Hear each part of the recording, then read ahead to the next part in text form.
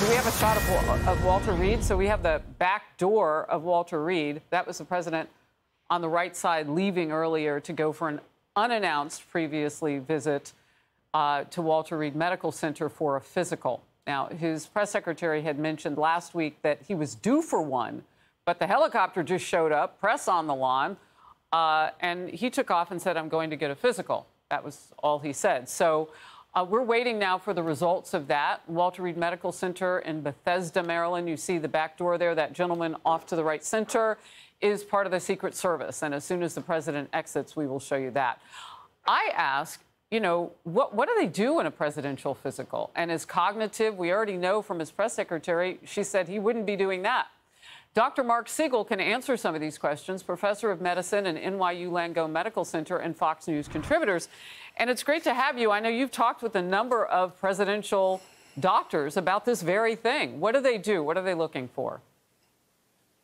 Well, first of all, Harris, this is a recent tradition over the last few administrations because there's a long history in America of obfuscating the president's health, going all the way back to George Washington. We oftentimes don't know how healthy the president is. So in the last few administrations, we've had the yearly physical. President Biden had it a year ago in February. And, you know, there was a very extensive report that came with it, but it was as significant for what it left out as what it included. A physical itself, to answer your question, they do his vital signs, they do his blood pressure, they do a full body exam, they do a neurological exam. They're going to pay careful attention to his heart because he's in atrial fibrillation with an irregular heartbeat. They'll look carefully at his EKG. They'll probably do a cardiac echo. They want to make sure the rate of the heart rate is normal, even with the unusual heartbeat, irregular heartbeat. He's on blood thinners, so they're going to look out for effects of that.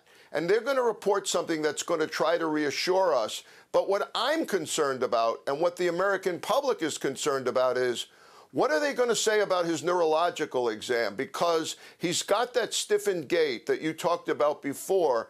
And, you know, the fact is they've been writing that off to orthopedic problems. But to a lot of neurologists that I've talked to, it's a shuffling gait that looks like it could come from some kind of neurological problem. So I will be looking for Kevin O'Connor, the White House physician, to say, what does the MRI of the brain show?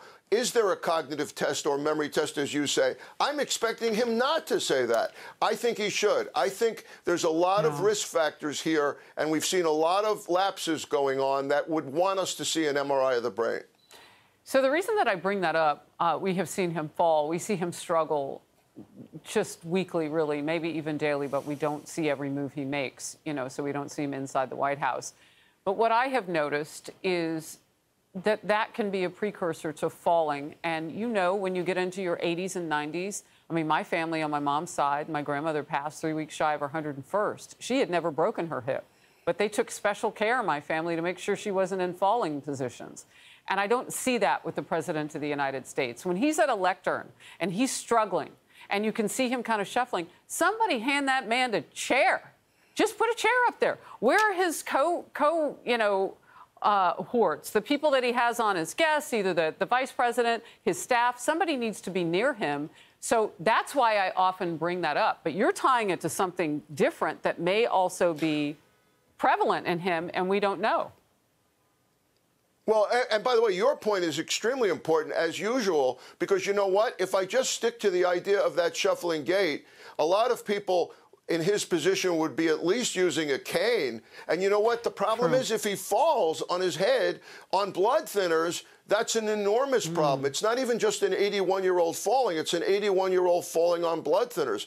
I agree that that's an issue, too, because they explained away his gait last year as orthopedic, but they never said what they're doing to keep him from falling. And you're right, they're not doing it. They had him walk into the belly of Air Force One, but that's as opposed to going up the front and then down the back. But that's still not sufficient. That's not sufficient. I'm talking on relatively flat surfaces, like platforms where he struggles, and, you know, the sandbag incident where he tripped.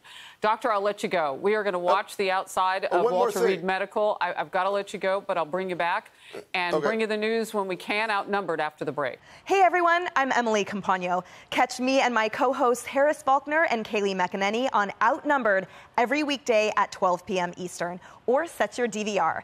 Also, don't forget to subscribe to the Fox News YouTube page for daily highlights.